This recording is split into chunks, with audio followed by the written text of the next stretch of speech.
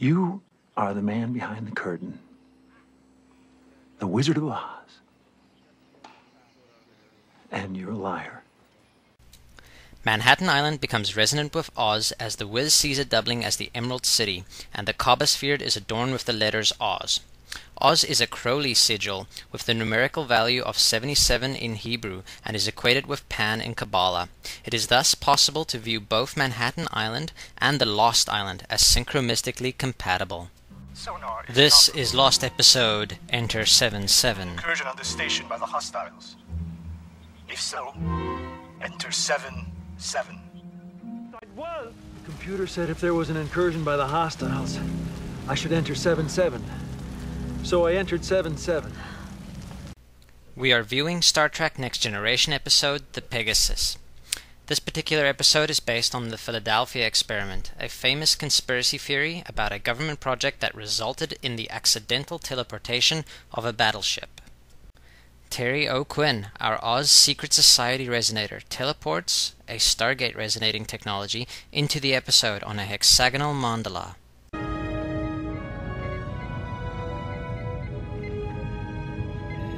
Pegasus. Sensors show the ship is still intact. However, 65% of it is contained within the asteroid.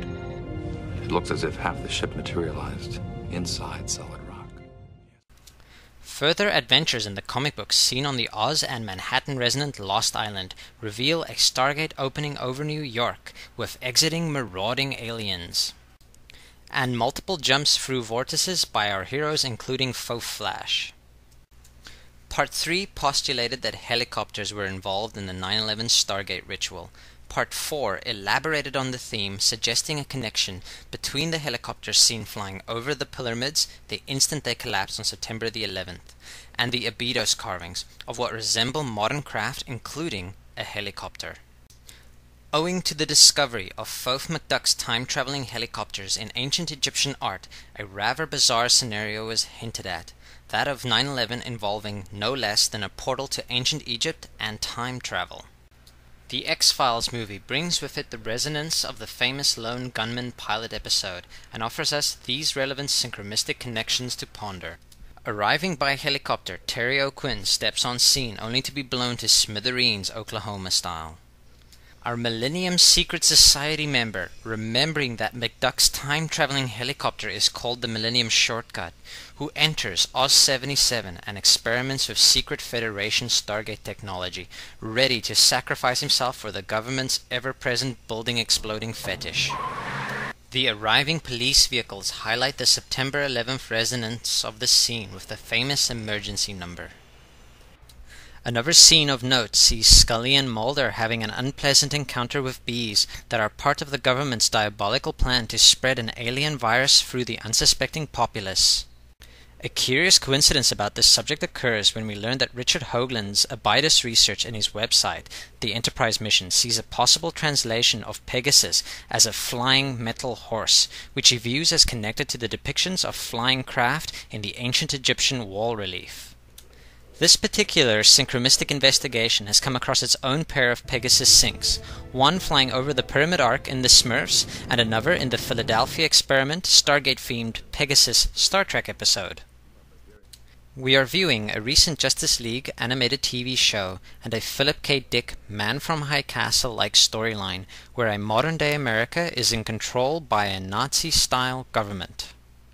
Thoth Flash and his troop of do-gooders hurtle through stargates, this particular one of Third Reich type origin. The 1991 film The Rocketeer sees Terry O'Quinn playing aviator and famous eccentric Howard Hughes. Go ahead, roll it. We learn that Hughes has built a secret jetpack that Nazi spies are trying to steal in order to further their plans for their favorite pastime, global conquest.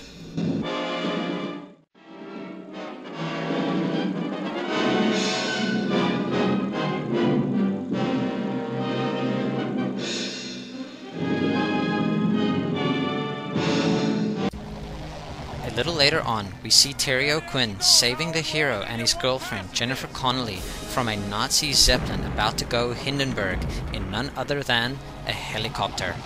Let's get out of here!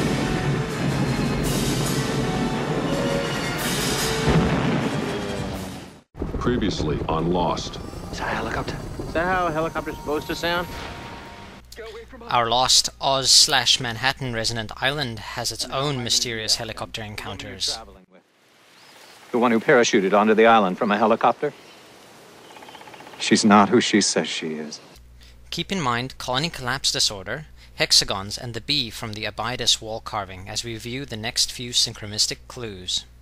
The wealthy industrialist who is involved with developing secret technology attractive to Nazis, Howard Hughes, arrives to give the Rocketeer an airplane, dubbed GB, and gives him another gift. Oh. Don't ever fly her without this. Joseph P. Farrell, author of SS Brotherhood of the Bell, along with Heinrich Palmgren from Red Ice Creations Radio, helps summarize where I'm trying to steer this investigation. The following is an excerpt from an April 2007 interview with the author. Yes, I did want to ask you, Joseph, regarding the similarities between the Nazi Bell and, of course, the acorn-like craft that was downed in Kecksburg. Tell us about that. Right. What's your take on that? Well, for those who don't know the story, there was a famous UFO crash and retrieval operation that occurred in a little American town by the name of Kecksburg, Pennsylvania, which is just a little bit southeast of Pittsburgh. It's kind of in the hilly area there in Pennsylvania. And this crash occurred on December 9th in 1965. And unlike the Roswell story, this object was seen by several eyewitnesses who got to the scene before the military did, and they described it as being approximately 9 to 12 feet wide and about 15 to 18 feet tall, and acorn-shaped, and it gave off a hissing and popping noise. And those dimensions and the shape connect very clearly to the bell. In other words, the bell's dimensions and its shape are very similar to what happened or crashed at Kecksburg. And the other interesting connection is the sound, because one of the names that the Germans gave the bell was Die Bienenstock, which is the beehive.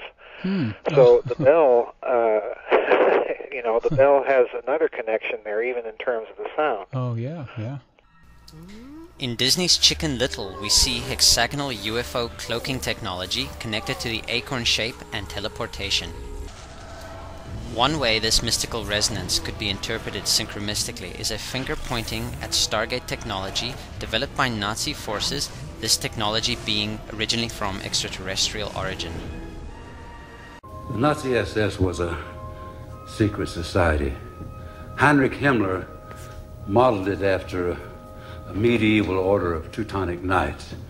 It displayed ritualistic insignia, the Sig rune. 2 lightning bolts were worn on the left sleeve, rune of power, lightning bolts of the storm god Thor. A wizened old Millennium member unveils occult secrets to a recent initiate, while a familiar face critiques this gentleman's choice of memorabilia in the same episode.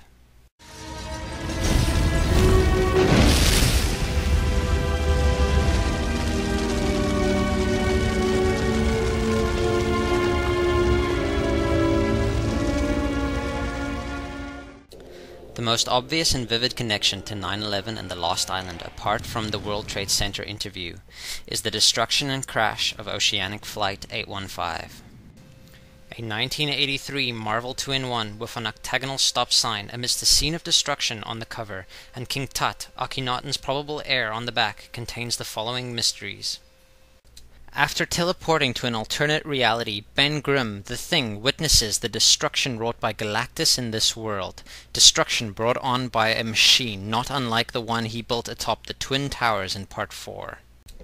It is revealed that in this reality again the Nazis are triumphant, and the pyramids fly the banner of the Third Reich, a giant stylized solar vortex swastika, and a direct synchromistic hit. When you're alone and life is making you lonely, you can always go downtown. When you've got worries all the night.